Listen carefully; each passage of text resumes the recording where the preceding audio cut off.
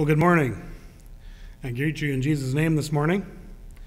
Today is a very special day because today is Mother's Day. And I was trying to think back. I know I've had different messages about the roles of men and women and different things like that, but I don't know that I've ever actually had a Mother's Day message. So I really felt led to share one with you this morning. And I'm dedicating this message to all the mothers that are in our church, and to those mothers who are going to be watching on the internet that maybe I don't even know. But I'm also dedicating this message to the young ladies who look forward to being mothers. The call of motherhood is a high calling, and it's one that has been pretty much minimized in our world today. I also want to dedicate this message to my mother. She's 95 years old now. She's not doing very well, and I wish I could go down and see her, but because of the COVID-19 situation, I can't do that. So I'm unable to visit her at this time, but I hope that she has a wonderful Mother's Day. And I also want to dedicate this message to my wife. She's been a wonderful helpmate to me and a great mother to our children. So to all of you this morning, happy Mother's Day. Like I said, in the world today, motherhood has been very minimized. And what I mean by that is I don't think that most people in America even think that being a mother is a calling. They don't think staying at home and taking care of the children is a number one priority. Many people in America today think that career is first, children is second. Many people in the world even belittle motherhood. I remember hearing a story one time where somebody was talking to someone and they said, well, I'm not just going to be a mom, and saying it in kind of a way that it was derogatory. I even had a customer stop in, and she saw some of the pictures I had on the wall in my shop, and she says to me, oh, well, how many children do you have, and what are their ages, and all that kind of stuff. And so I start going through, and I say, well, Laura's 18, and all of a sudden her eyes kind of perked up, and she says, oh, so is your daughter going to go to college? And I said, well, probably not unless she really feels a calling to do something from God that needs a college education. And I kind of proceeded to explain to her how we felt that the Bible teaches young women are to marry and to be a helper to their husband, help raise the children, and so forth. And, she kind of gives me this weird stare and said something like, well, of course she can always be a wife and a mother, but what about her career? Her comments kind of struck me because it seems like that's the typical response that I hear from those in the world. Those who put a value on motherhood, they don't really understand. Those who don't put a value on motherhood, they don't really understand when you say something like that. But it is a wonderful calling. And I can tell you from Scripture that you who have accepted the role of motherhood and have committed your lives to being a mother have done nothing wrong. You've not even shortchanged yourself. In fact, you have done what is biblical. You have accepted this calling of being a stay-at-home mom and have done a good thing, and I want to honor you today. For an opening text, I'd like you to turn to Titus chapter 2, and we'll be looking at the first 5 verses in Titus chapter 2. Titus chapter 2, verses 1 through 5. But as for you, speak the things which are proper for sound doctrine, that the older men be sober, reverent, temperate, sound in faith, in love, in patience. The older women likewise, that they be reverent in behavior, not slanderers, not given to much wine, teachers of good things, that they admonish the young women to love their husbands, to love their children, to be discreet, chaste, homemakers, good, obedient to their own husbands, that the word of God may not be blasphemed. Now, I'm not going to be saying very much to the men today, because today is Mother's Day. And there's plenty of things that we as men should be doing and act, and how we should act, and what our roles are as well. You know, if we as men don't fulfill our biblical role, it is a lot harder for women to fulfill their biblical role. So, and the reverse is true as well. If wives won't fulfill their biblical role, men have a harder time filling their role. So you need both of men and women, husband and wife, need to fulfill their biblical roles and do their part. Now, of course, it all starts with God. If both men and women are committed to God, there's a lot to work with. But if men and women aren't quite so committed to God and start wanting to do their own thing, things fall apart pretty quickly. But it's out of that love for God, out of that adoration to Him, that we can fill our biblical roles. In verse 3 in Titus 2, it talks about the qualities of older women. And then in verse 4, it says that the older women should teach the younger ones. So even when we get older and our children are raised, God still has an important role for us. You know, and that role shouldn't be minimized. You know, sometimes I kind of think that as men and women get a little bit older, they kind of think, well, I can't do everything like I used to do, or I can't.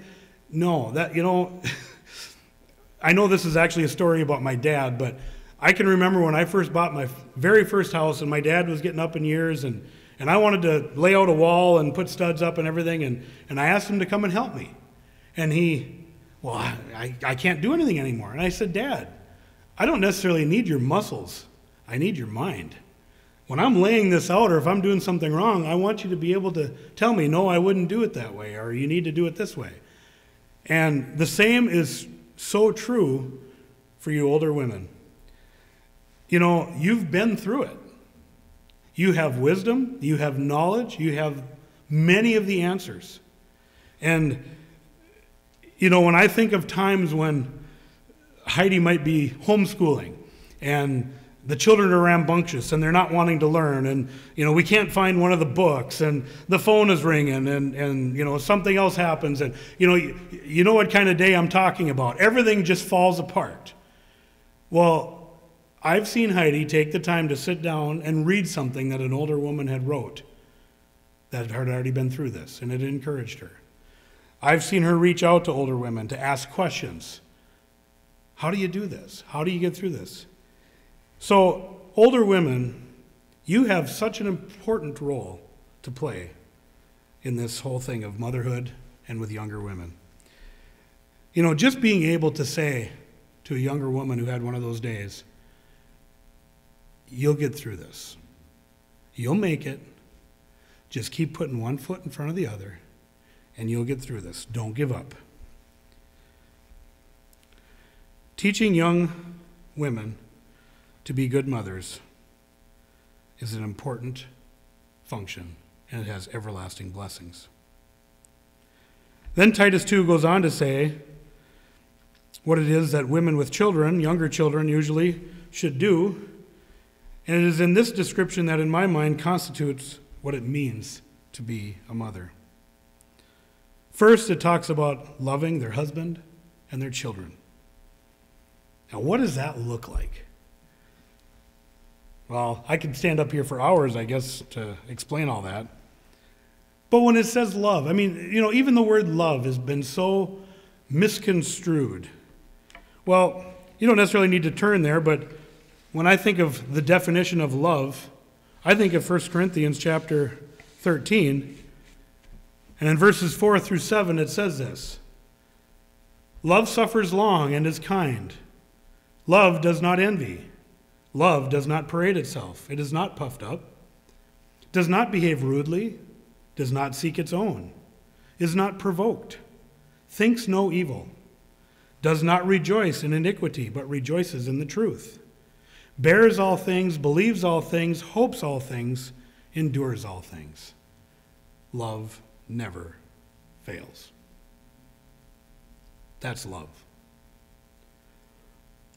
Jesus said, "No greater love has any man than this, but that he laid down his life for his friend."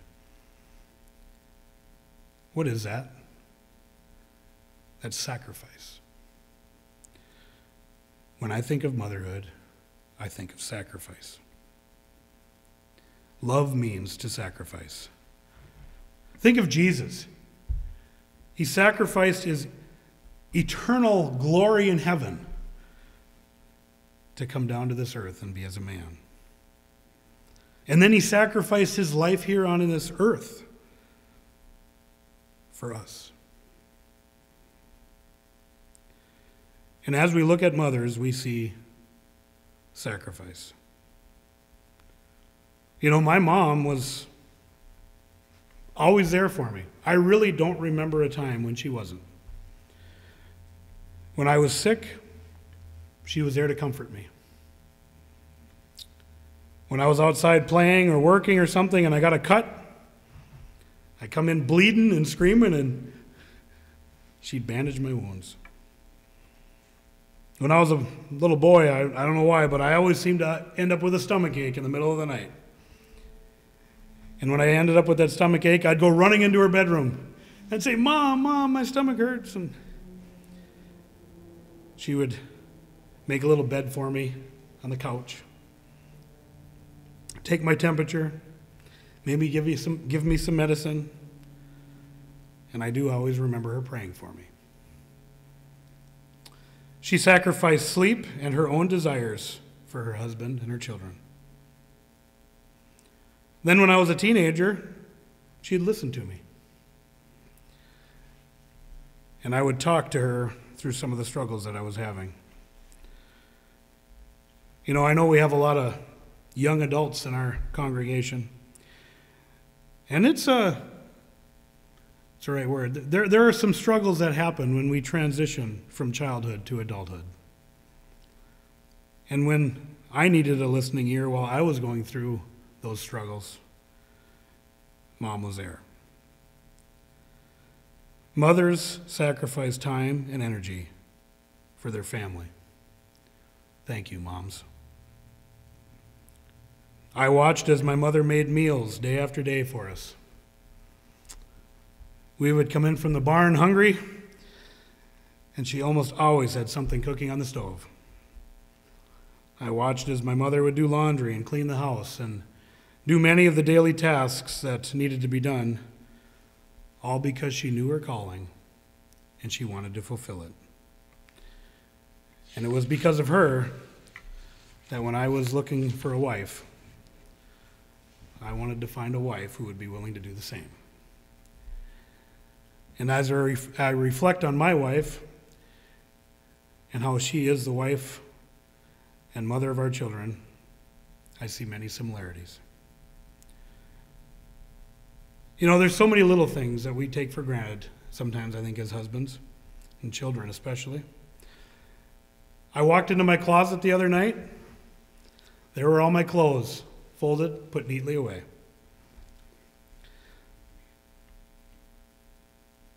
It is such a blessing to have a clean house and good food and folded laundry.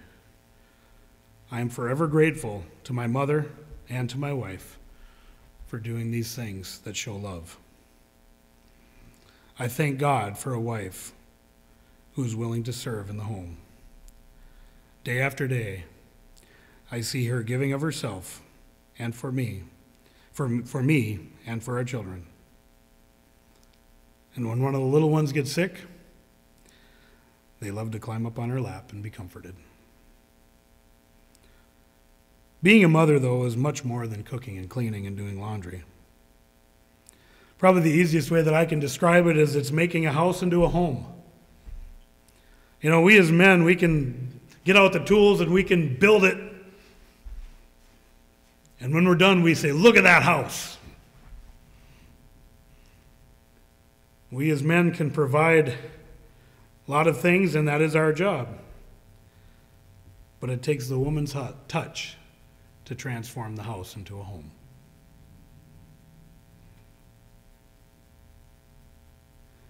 We can provide the shelter, but it's the mother who organizes the space and does the little things like hanging pictures on the wall, putting a knickknack on the shelf. And it's those types of things that really build memories. You know, I can still remember when I got done painting the wall in our house that we're living in, and it was all done. It was completely bare, and I just thought it was beautiful. And then when my wife comes with the hammer and the nail to hang something, I was kind of like, no. But I realized that it's those things that are special and that make the memories. You know, when I was a little boy, we had some very interesting, I guess I want to say like horse and horseshoe type lamps that were hanging above our couch. And I still remember those things. They're still in my mind. I remember the painting that was hanging above our love seat. I can still see that in my mind's eye. My mom never claimed to be good at decorating, but even the little bit of decorating that she did, it was those little things that I remember. So I honor you, Mom, for how you sacrificed your life for your family.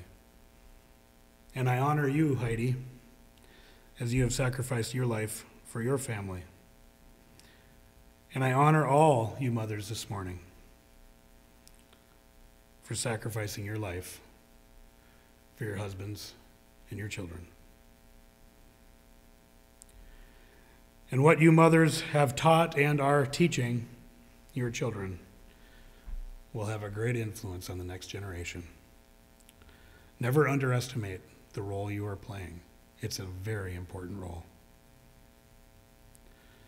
Another thing that I must say about mothers, which maybe falls more under the category of being a wife, is that moms, you have more influence on your husbands than any other person in the world. Titus 2 there says to love your husbands, and in Ephesians it says to respect your husbands.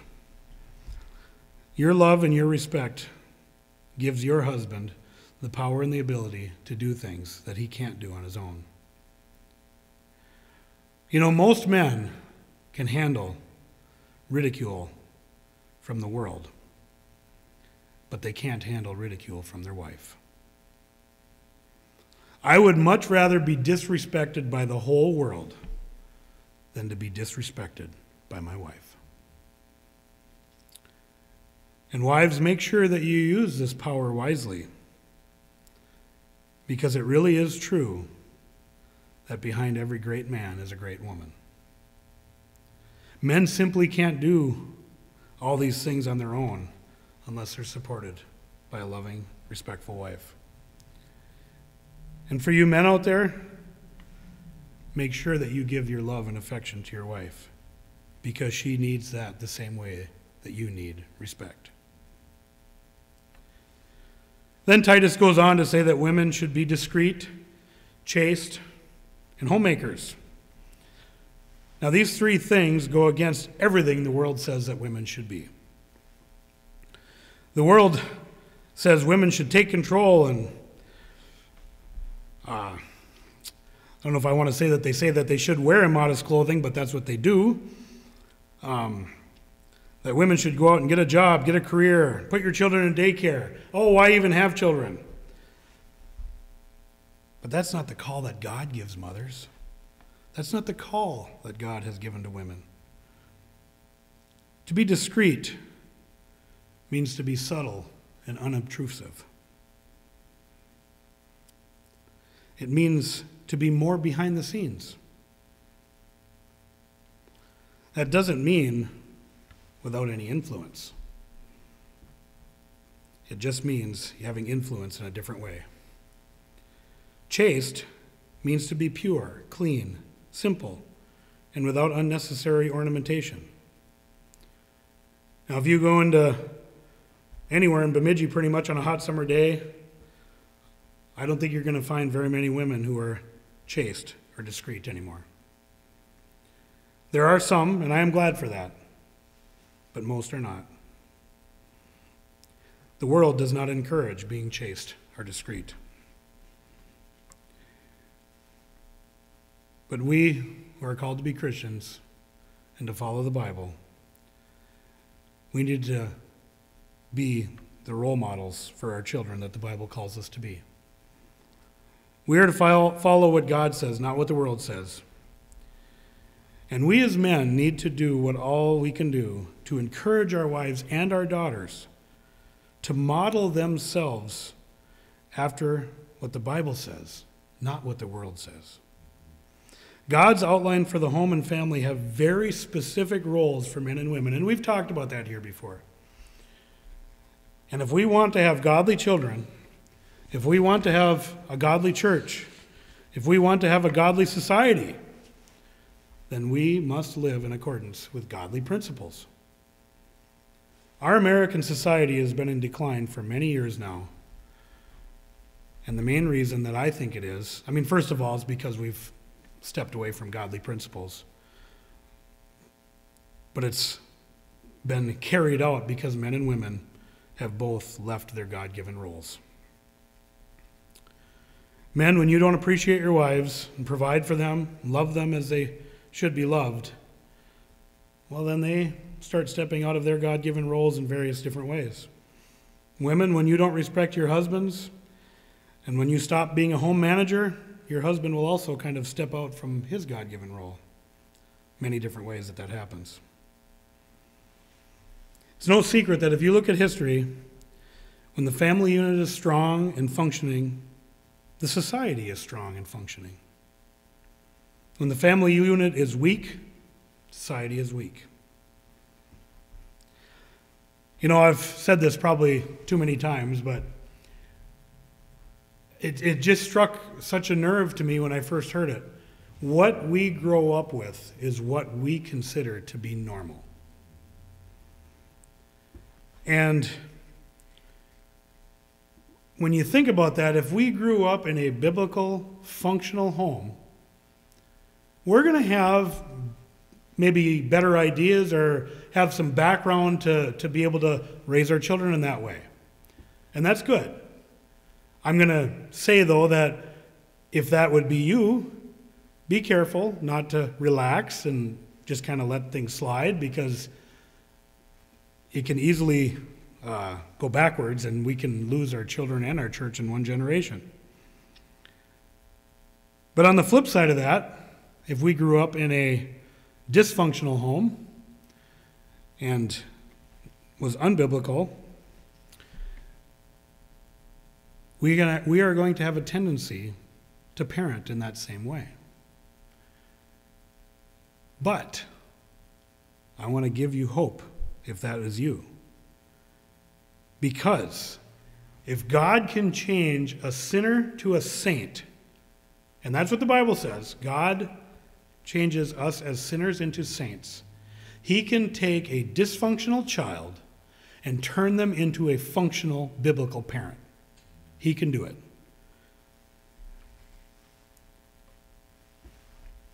But no matter what kind of home you grow up in, the most important thing is to stay on your knees. Because Satan is out there to try to trip and get every one of our children. But God is more powerful than Satan. So that's nothing to worry about. But we can't just let our guard down. So it is of utmost importance, if we want strong churches and strong societies, we need to have strong families. Now, it's debatable how the family unit was lost in our society, and was it men stepping out from their roles? Was it women stepping out from their roles? We know they walked away from God. We can debate the causes of that all day long. But there is no denying that our American society as a whole has declined morally over the years. We as a society have become more dysfunctional. We've become so dysfunctional in this society that we have redefined marriage. We have redefined the family. We have redefined what it is to be masculine, to be feminine. And we have even confused what it means to be biologically a man or a woman. I have never seen so much division in this country on even the most basic of things. But it doesn't surprise me, because our society has forgotten about God and has forgotten about his principles. Biblical truth has been lost. But praise God, we who call on his name and live for him can maintain what it means to be godly. And we can have a godly home. Titus 2 also says that women are to be homemakers. Now, I'm going to change it a little bit to home managers. I don't know why, but as I was thinking about this and putting this message together, it's like, well, they're the same thing, and I think they have the same intent. Because, well, first of all, being a home manager or a homemaker is a vital and wonderful role. Children who grow up in an orderly home that's managed well have a huge head start when they get out on their own. Now, I don't necessarily think that I need to define what all that means, because what we've been talking about so far kind of defines what it means to be a homemaker or a home manager. But I use the word manager because when you think about a man who owns a business, he hires a manager, and he manages the finances and takes care of issues and does things that makes the business run. Well, for mothers, being a home manager, it's a higher calling than a business because you're dealing with souls. But there's so much of the daily tasks that are so similar that you take what income your husband provides or whatever money you have or whatever resources you have, and you manage them. And you deal with taking care of children and things like that. So being a home manager is a huge, vital role. Then Titus 2 goes on to say that women need to be good and obedient to their husbands. I think all of us know what it means to be good. And I realize that it's really politically incorrect to say that women need to be obedient to their husbands. But all I can really say is, if you have any problems with this, don't blame me. I didn't say it. God did. He's the one who inspired the Apostle Paul to say this. I didn't say it. I'm just repeating what he said. But in that word, being obedient to your husbands, that doesn't mean that we hold our wives down per se. All that really means is that at the end of the day, God has given men the charge to make the final decision. And so when men have to make a final decision, it is expected that the wives would be in support of that. But that doesn't mean that while you're making the decision, you don't consult your wife. I would say anyone who is making any kind of an important decision as a man, if you don't consult your wife in that decision, that's, can I say foolish? I mean, that would just, you wouldn't do that. You always consult your wife, and maybe your adult children, if whatever the case may be, before you make a decision. But in the end, it is still the man, the head of the home, that has to make the decision. You know, and even in that, I've heard different people kind of say, well, that's not fair and this and that. You know, it's maybe not fair the way the world calls fair. But I can also say that on Judgment Day, God will hold us as men accountable for those decisions. And we are going to have a higher accountability than our wives will. I don't know if that's fair either. But this is the way God has set it up. And we need to be obedient to that. Now, I could go on and talk about how we're to honor and love our mothers, and I've been saying some of these things, and we should cherish them, and we should. We should do all these things. But I'm sure some of you are probably thinking, well, I'm not a perfect mom. Or, my mom isn't perfect. What do I do about that? Well, you're right. Moms aren't perfect. No one is perfect. But I think there is good and there is love in every mother. If nothing else, the most basic of things you could say is that my mother loved me enough that she gave birth to me. You know, childbirth is not easy. I've been with my wife through the birth of every one of our children, and I so many times wish I could take her place. Mom loved you enough to give birth to you. Now, to finish off the message here, I maybe want to reflect a little bit and have a little more personal touch to what I've been sharing so far. I'd like to talk about my mom and my wife as a mother. My mother is from one of 13 children. She grew up on a farm, and by being born and raised on a farm, that gave her a good foundation for married life because she ended up marrying a farmer. But she grew up poor by today's standards, but she said she had a happy childhood. I can remember hearing a story. She was born in 1925, and she told me a story one time about when she was a little girl, they were playing with a ball, and, you know, they had one ball for the whole family. And, you know, but they didn't know any better. They didn't know that, well, wouldn't it be nice to have 5 balls or whatever, you know, that's all they had. It was during the time of the Depression, and everybody was in the same boat. They had one ball, but they were happy. She didn't have much growing up. She later married my father and lived on a dairy farm. Now, as a small dairy farmer, my dad was never rich, but we always had enough. But being on the farm meant that there was always work that needed to be done. And that also meant that there was always boys who were hungry. So making meals and doing laundry was a big part of Mom's life.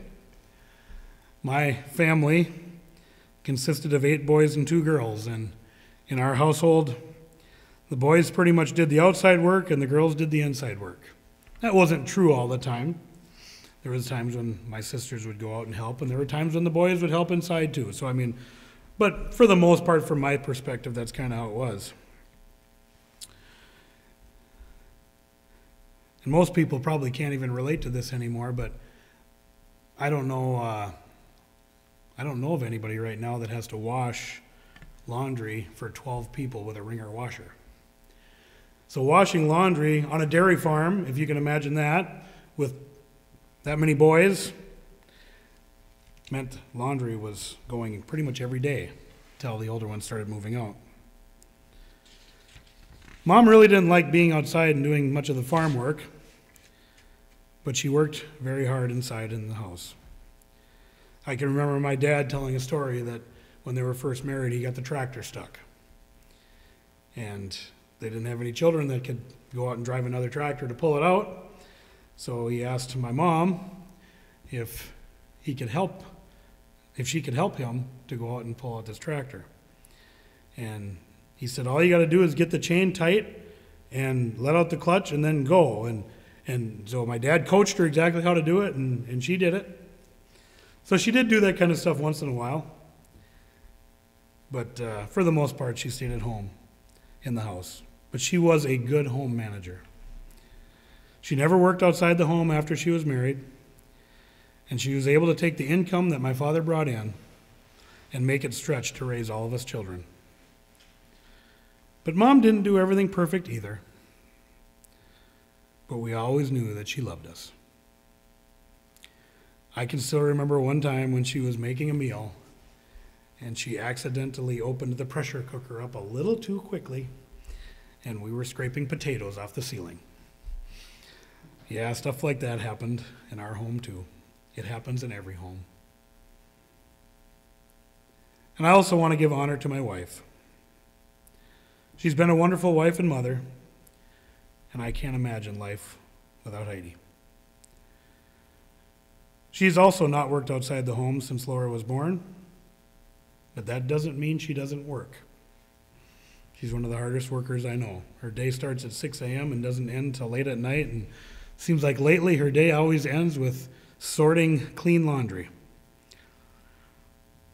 She has trained our daughters well, and hopefully they will be able to take those skills that they have learned when they get their families. She has given up much for the sake of her family, and I really appreciate all that she does. I want to honor all of you this morning that are watching, all of you mothers. I wish I could see your faces.